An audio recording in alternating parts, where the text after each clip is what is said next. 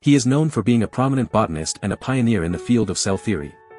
He is recognized for his discovery that all plants are composed of cells and his recognition of the importance of the cell nucleus. His name is Matthias Jakob Schleiden. In the world of science, one name stands out for his groundbreaking contributions: Matthias Jakob Schleiden, a German botanist whose work revolutionized our understanding of plant structure. Born in Hamburg on April 5, 1804, Schleiden initially pursued a career in law after graduating in 1827. However, a period of emotional turmoil led him to change professions and delve into the realm of natural science. Schleiden's passion for botany blossomed during his studies at the University of Berlin. Encouraged by his uncle, Johann Horkel, he focused on plant embryology and began studying plant structure under the microscope. His research led him to a profound discovery: all plants are composed of cells. In his influential work, Contributions to Our Knowledge of Phytogenesis, Schleiden and his contemporary, Schwann, formulated the principle that cells are the fundamental building blocks of all living organisms, much like the atomic theory of chemistry.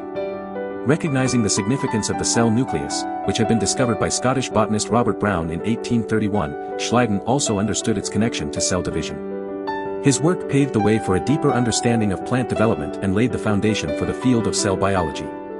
Schleiden's dedication to his research and his groundbreaking discoveries earned him a position as a professor of botany at the University of Dorpat in 1863.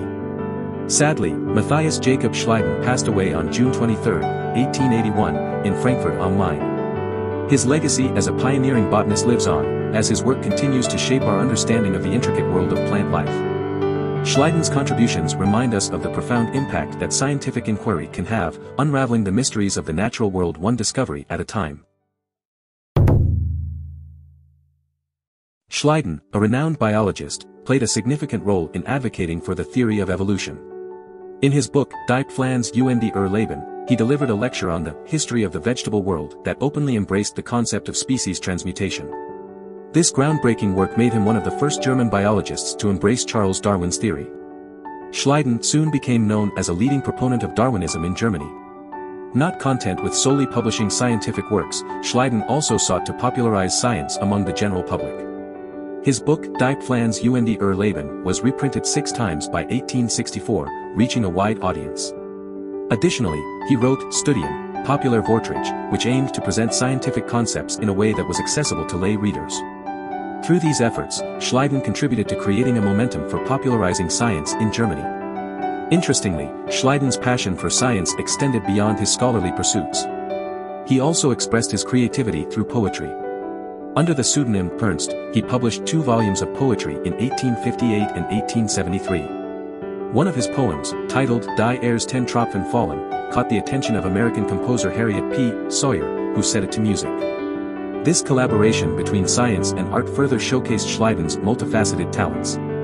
Schleiden's dedication to advancing scientific knowledge and making it accessible to a wider audience left a lasting impact.